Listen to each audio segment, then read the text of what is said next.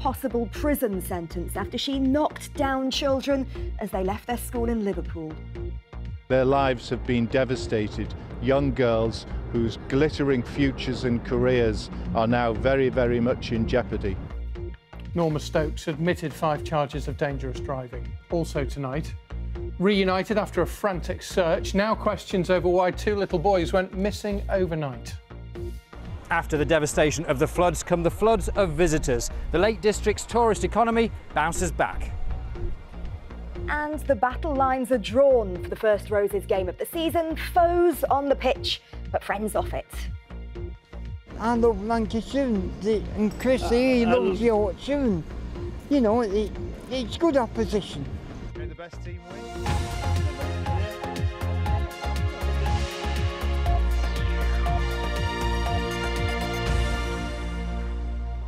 One of the young victims was left with brain damage and her parents say she'll never be the same again. Today, the 80-year-old who knocked down children as they left their school in Liverpool pleaded guilty to 5 counts of causing serious injury by dangerous driving. It happened earlier this year outside the Belvedere Academy in Toxteth. Norma Stokes could be jailed when she's sentenced tomorrow. Lindsay Prosser reports. It was a Friday afternoon and the girls were looking forward to the half-term break.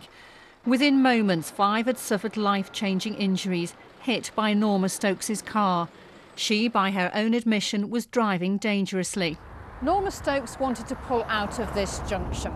The traffic was too heavy for her to do so safely, but she pulled out anyway.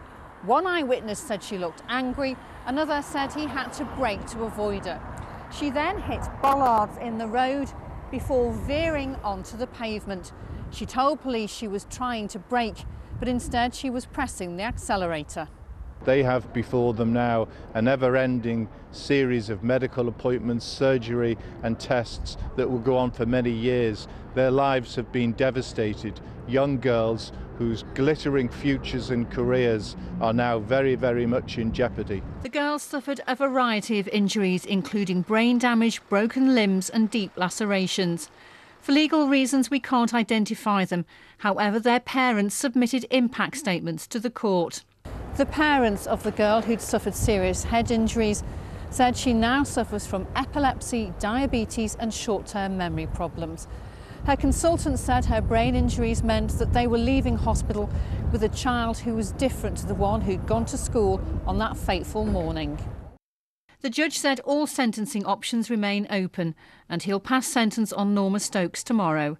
Lindsay Prosser, BBC North West Tonight, Liverpool. Now, investigations are underway into how a motorist drove 5 miles the wrong way around the M60 in Greater Manchester. The driver of the red Ford Fiesta crashed with 3 vehicles while forcing others to brake and swerve sharply. Luckily, there were only minor injuries. Services have been held today to commemorate the men who died in the Battle of Jutland. Among them, one held